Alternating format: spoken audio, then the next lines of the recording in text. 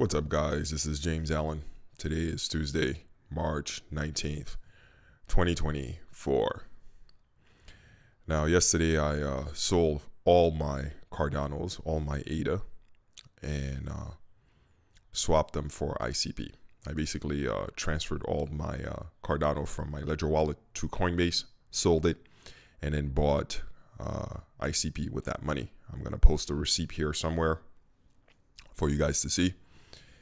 And yeah, I'm all out of Cardano, and now I'm all in on ICP. So my ICP wallet is now 6666.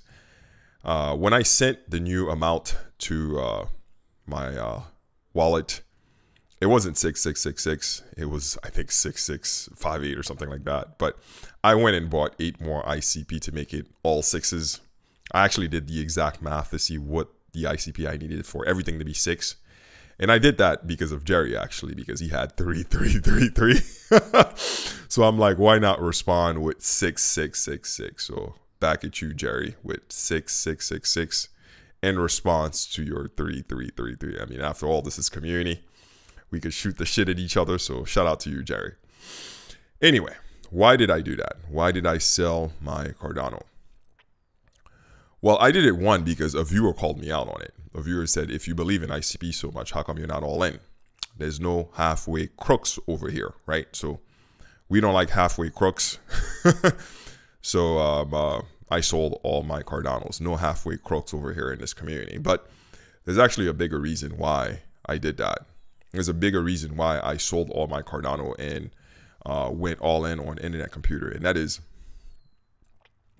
when I grew up, I grew up in Haiti, and one of the movies I saw in Haiti was a movie called Demolition Man. And in Demolition Man, there's this elite named, I think, Bob. Dr. Proctor is his name. Dr. Proctor. And Dr. Proctor basically has this well-organized, super technical society. And the humans in that society are very sanitized. They don't curse. If you curse, you get fined. They don't eat with their hands. They don't do anything that's like rugged, you know. They don't even have sex, right? There's a scene in a movie where in order for Stallone to have sex with Bullock, they put on a device. It's a disaster, guys. You should watch that movie. It's very telling. And when I saw that movie in Haiti, it was really touching. It touched me for some reason. And since I've been in this country, I came here in 2000. I realized that there's a similar trend happening here.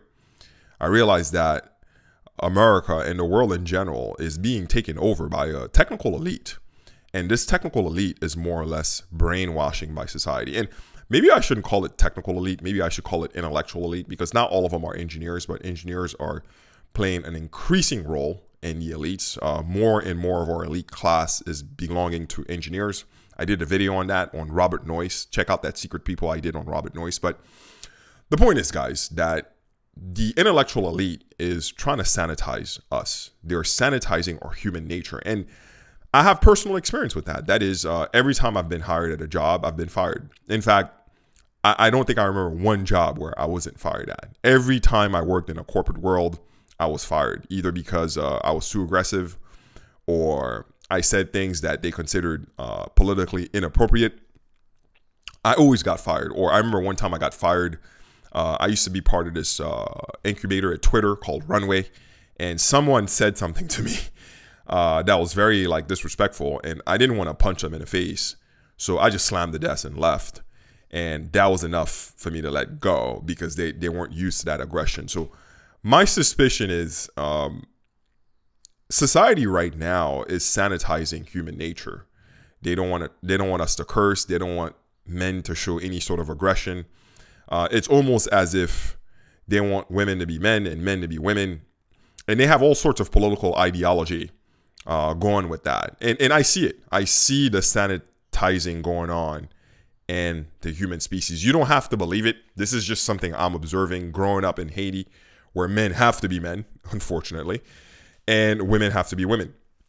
I see what's going on in the West, how humans are being sanitized. You have to be a nice little lamb, and if you're not a nice little lamb, they cut you off. They either cut off your money, they cut off your bank account, or they fire you straight up. So I've been fired at every job I've ever gotten because I was never politically correct. Now, in my opinion, I think ICP is the one glimmer of hope against that trend. That is, in ICP, because all the web services that are hosted on there have to be open source, they have to be controlled by the community through tokens. This is the only chance where a pleb like myself, someone who was born in the mud, someone who was born with rough people, who's not sanitized, have a chance of saying, hey, leave my humanity alone. I'm fine being imperfect. Leave my humanity alone. I'm completely fine being all fucked up. And I like this idea of giving power to the people. I like this idea of giving power to the people to tokenization, where people have a say and where the source code goes, because that's what dApps is all about. It's about giving the control of the source code to us, the plebs. And there's not a protocol that takes that more seriously, in my opinion, than Internet Computer. It's the only blockchain I know where if you put a dApp on Internet Computer, it automatically gives you an interface where your users can go and vote on, the proposals on your app, right? So if I put Cityscape on Internet Computer, a user could go to the SNS dashboard on an Internet Computer and see what voting proposals are happening on Cityscape right now. Just like right now, I could go on the dashboard and go look at what voting proposals on OpenChat, which is a popular platform on Internet Computer. So this is the only chance where any app that's on an Internet Computer, the pleb, like myself, could get a token and go vote and see what's going on with the source code and control the evolution of the application. And this is why I sold all my ADA and is going all in on Internet Computer. I feel like they are the only protocol that takes the decentralization aspect seriously, that takes the individual sovereignty aspect seriously, that takes the data privacy aspect seriously. And this is why I'm going all in, because it means a lot to me. I've been fired at every job I worked at, which is why right now I'm just an entrepreneur. And I believe in this. And I not only want to invest in Internet Computer, I want to make the network become successful with my own effort. No free ride here. This is survival of the fittest. This is America. This is competition, capitalism. You contribute in the community. You don't just sit back and hope for a fucking free ride. This isn't communism. You're supposed to be a contributing member of the community. Again, you're supposed to be a contributing member of the community. I feel like this country is losing its values. What made Silicon Valley great was the community of Silicon Valley, where engineers would always share information and help each other.